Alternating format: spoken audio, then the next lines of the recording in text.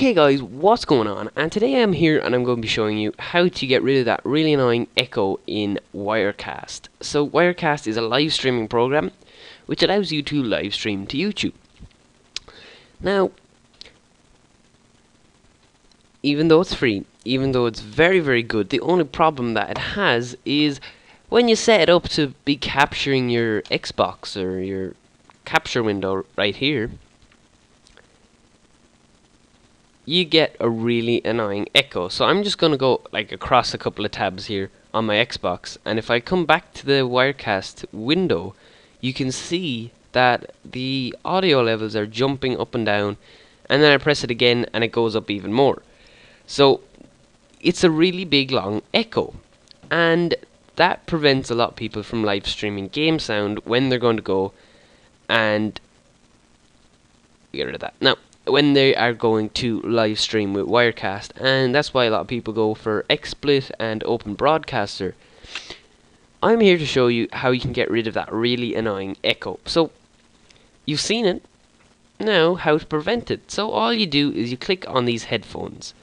So what these headphones are is allowing you to listen like to the sound that's being going through Wirecast, and it allows you to adjust the volume up and down as you wish.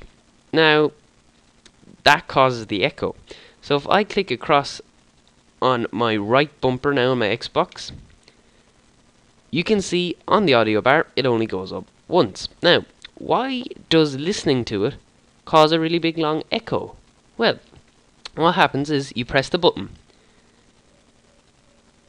The audio gets played through your computer speakers. Now, Wirecast gets the sound that's coming through your computer speakers and then outputs it again, and then it just goes in a never-ending loop until it gets really quiet or very loud, and that's really annoying. So if you just stop listening to it, you no longer have that sound going through your computer, and the sound is still being outputted on your stream. So if you think that the audio levels are a bit off, you can go into preview my stream and adjust them while you're previewing your stream. So that's a little bit handier than having a really annoying echo in the background. So guys, thanks for watching. Don't forget to comment, rate and subscribe. I will see you later, and I hope you enjoyed this tutorial.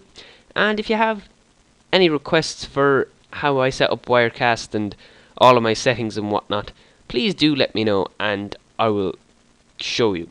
So thanks, and I'll see you later.